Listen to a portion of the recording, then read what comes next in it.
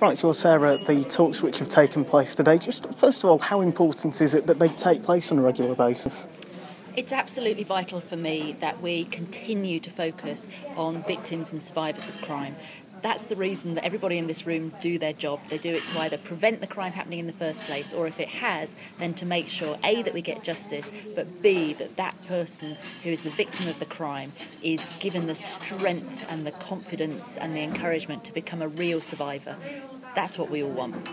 During the talk you spoke about offering a message to Theresa May about the increase in funding for victims. How important is it that that does happen for people here in Yorkshire?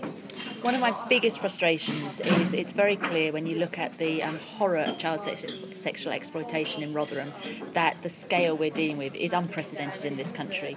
The fact that the government haven't given us extra resources to support those victims, to get the prosecutions and to really sort of make sure this never happens again, it's unacceptable that we haven't had additional funding for it. So I've been consistently pushing the Prime Minister. I have a letter in with her at the moment which is now a month old and I haven't even had a reply, because you can't expect for the existing resources to cover an unprecedented incident. So unless they help us, I'm going to keep on shouting, kicking on doors and demanding that South Yorkshire gets the proper resources, the proper funding that we deserve.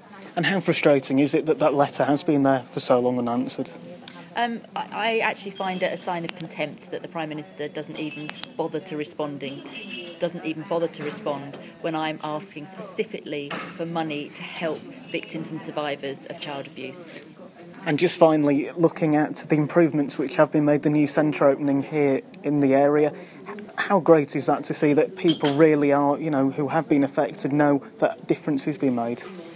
One of the things that I'm most proud of is that we do have a Police and Crime Commissioner who is incredibly focused on supporting victims and survivors to enable them to step away from the crime, leave it behind them and leave the fulfilled lives that they should have had if this horrid incident had never happened to them. That's great. And one of the things he's done is got a sexual assault referral centre, so that if you have been sexually abused, you can go to a safe space where they will look after you, they will take care of you and they will help you rebuild their lives. That's groundbreaking. There are very few of them in the country and I'm just really, really proud that we've got one in Yorkshire.